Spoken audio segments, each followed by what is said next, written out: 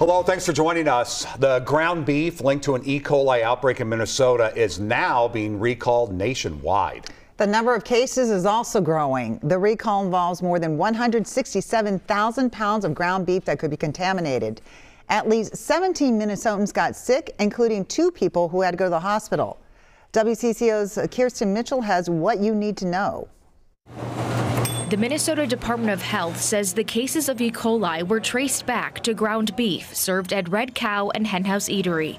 The restaurants have since gotten rid of the beef from Wolverine Packing Company, which has now been recalled nationwide. While the fresh product's use-by date has expired, the USDA is concerned some restaurants may still have the beef in their freezers and are urging them to check. And if you're eating out at a restaurant, you should order ground beef that's cooked, again, to the point where you're going to kill the bacteria that may be present. That's at least 160 degrees. U of M public health professor Craig Hedberg says it's a reminder to practice safe food handling, too. Since October, E. coli has been linked to onions served at McDonald's, carrots, and ground beef. Why does it feel like we're seeing more of these E. coli and foodborne illnesses? The tools we have to identify and investigate these outbreaks have really been improved in recent years. And so that means that we're better able to identify outbreaks that are occurring.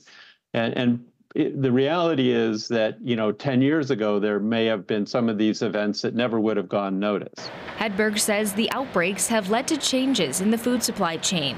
As we investigate these outbreaks, we learn more about what companies need to do to prevent these conditions from happening. And hopefully we can reduce the overall burden of illness associated with these food products. In Minneapolis, Kirsten Mitchell, WCCO News. Wolverine Packing Company said it notified customers who received the recall product, saying, "We are also conducting an intensive internal audit to fully review suppliers and processes in place, including rigorous quality control measures to maintain the highest standards of production."